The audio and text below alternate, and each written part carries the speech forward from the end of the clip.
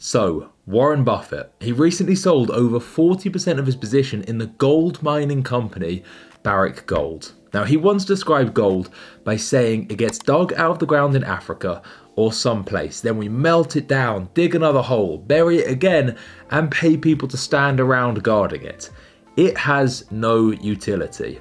So it's fair to say that Buffett has not been the biggest fan of gold in the past. That is why it was such a huge surprise to us investors when he bought a gold mining company. Now sure, you could argue that buying a gold mining company is not the same as buying gold.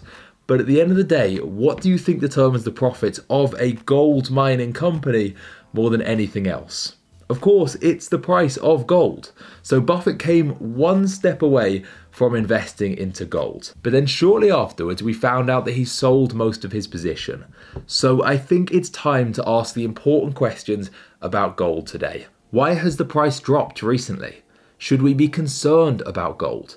Or should we in fact be paying more attention to gold now than ever before? In this video, I'm going to share with you my research on these points and offer my opinions. Hey, and welcome back to the channel. I'm Tom. Every Tuesday and Friday, I share videos with you on investing and finance. If you don't want to miss the next update, make sure to subscribe. Okay, so let's kick it off with a quick recap, and we'll begin by looking at the price of gold so far this year. On the screen, you can see a chart which shows us what's happened to gold's price so far in 2020. As we can see, it started the year at just under $1,500 and at the time of recording now sits at $1,840.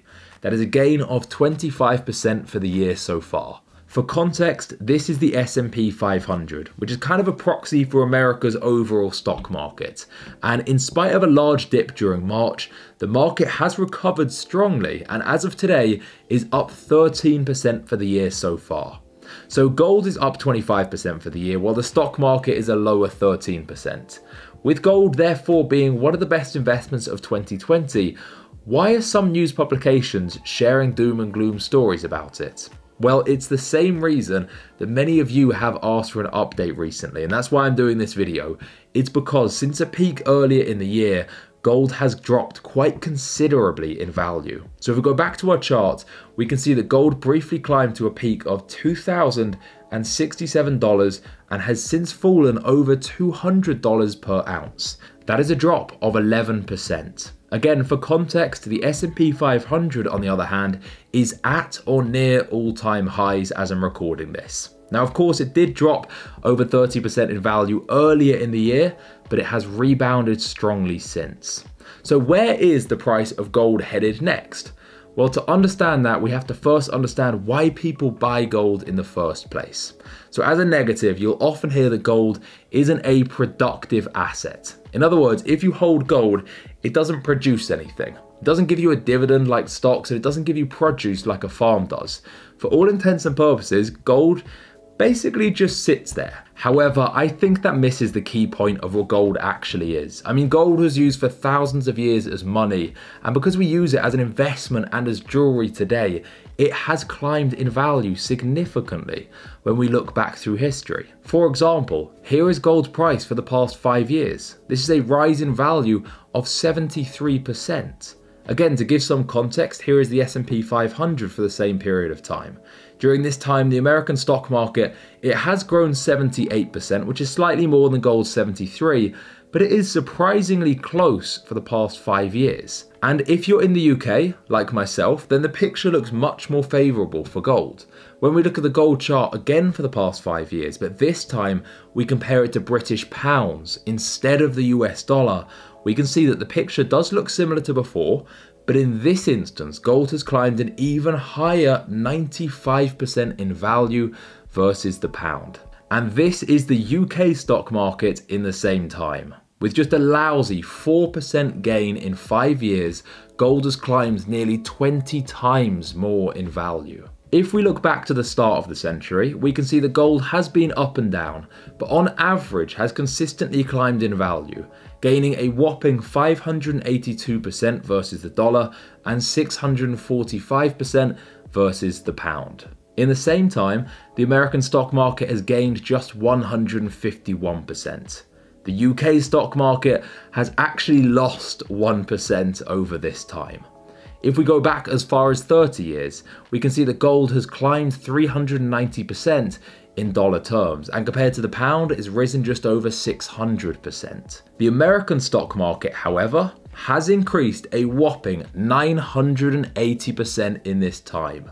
And the UK stock market, well, no prizes here, it has gained the lowest of all at 180%. So, what do we conclude from all of this? Well, firstly, you can probably see why I'm more heavily invested in American stocks than I am in the UK market. And that's why I focus the majority of my research in these videos on the US. But we can also see that on a long enough time horizon, the stock market, it should outperform gold. It should outperform gold on a long enough time horizon.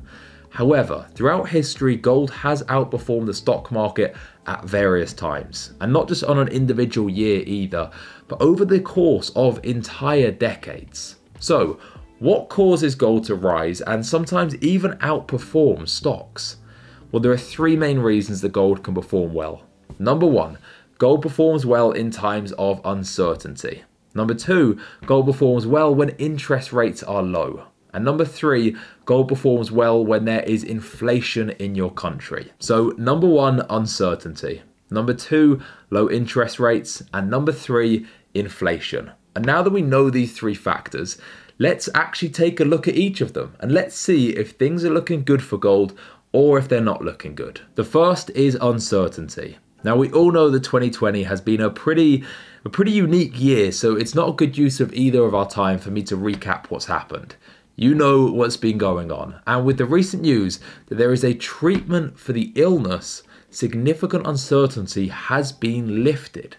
And while there is still so many things that we don't know, like we don't know the long-term side effects, we don't know how long it will take until things are rolled out and the economy can recover, and we don't know how many small businesses will sadly go under in the meantime. Even though there are still so many uncertainties left, there are fewer uncertainties today than there were just a few months ago. Because at that time, we didn't know if this was all going to stretch into 2021, 2022, or even beyond. So while of course this is great for society, it's bad for the price of gold. On top of this, over the course of this year, there has been a lot of uncertainty around the American election. Now, however, the uncertainty surrounding this has all cleared. So when we look at uncertainty, we can see that the picture, well, it looks a lot clearer today than it has done over the course of 2020. Again, for society and for our economies, this is very much a good thing. For the price of gold, however, not so much. For these reasons, it's not exactly a surprise to see that gold has dropped in value over the past few months. But what does that mean for gold today? Does it now mean it's a bad investment? Well, many professional investors are making the point that gold has now fallen back to its traditional fundamentals. So its use as a hedge against inflation and the fact that it tends to perform well in times of low interest rates.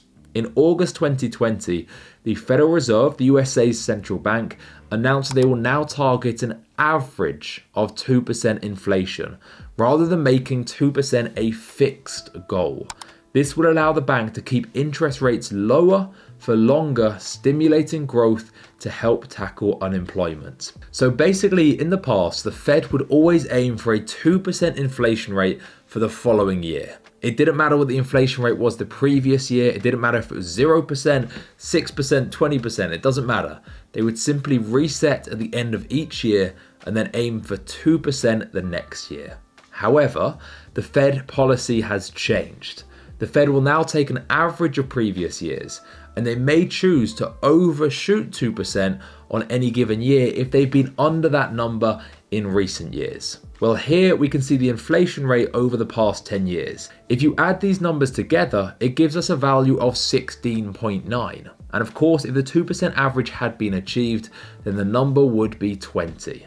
So with inflation falling below an average of 2% in recent years, and the Fed changing their goals, this means they have more free rein to overshoot 2% inflation in the coming years. And as we know, higher inflation numbers are generally better for gold investors. So this factor, at least, does look promising. On top of that, we have to ask how the Fed are going to achieve an inflation rate above 2%.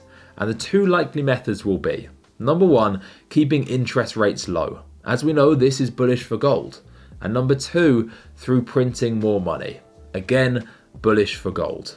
Now, at this point in the video, I just want to say I tried to do my best to give you both sides of the argument, as I think it's really only right to show you all of my research, both the positive and the negative. And then that way, you can hopefully see both sides of the coin and be well informed to come to your own conclusions. Well, in this case, the counter argument here is that these factors, which might be bullish for gold, well, they may not last for as long as gold investors would like.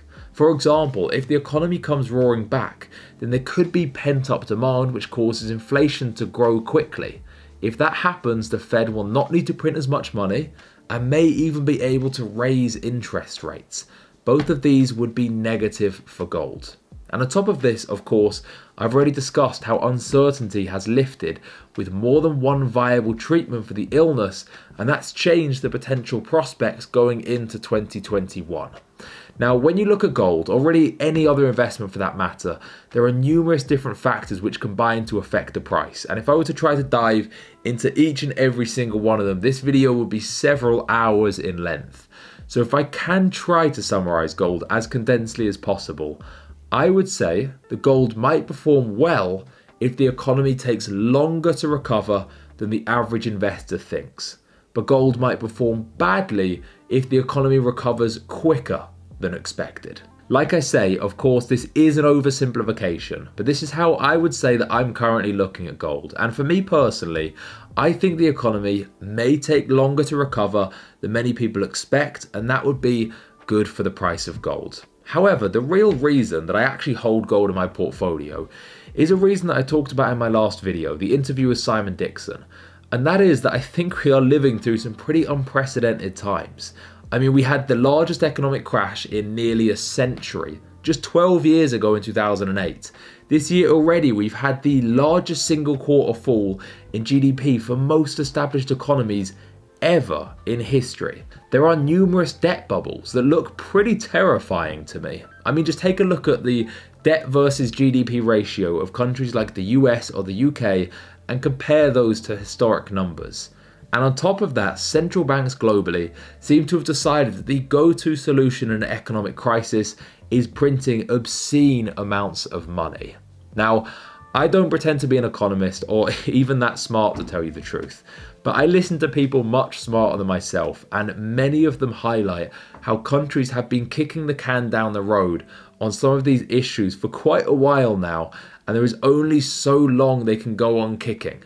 Ray Dalio, for example, has been talking for the past few years about how we are coming to the end of a 75-year debt cycle. Therefore, I really hold gold in my portfolio, not because of where I think the price is headed next month or next year, but because I want a portion of my money acting as a hedge for the day when the can no longer be kicked down the road. Now, I'm not as bold as someone like Ray Dalio, he's really actively calling for this stuff and investing upwards of 30% of his portfolio into gold. For me, it's more like 10 to 15%. If I'm wrong, it's only 10 to 15%, and gold has actually historically performed pretty well anyway, as we've seen from earlier. If I'm right, I'll be glad that I'm just holding some of my portfolio as a hedge. So I hope you appreciate my honesty in this video, especially as I know that many of you are actually going to disagree and probably leave negative comments, but I want to be honest regardless. Either way, I just hope you're safe, and let me know what you think. Are you holding gold or are you not? So every Tuesday and Friday I release videos like this, and if you've enjoyed this one, remember to hit the like button and subscribe so you don't miss the next one. Thank you for watching.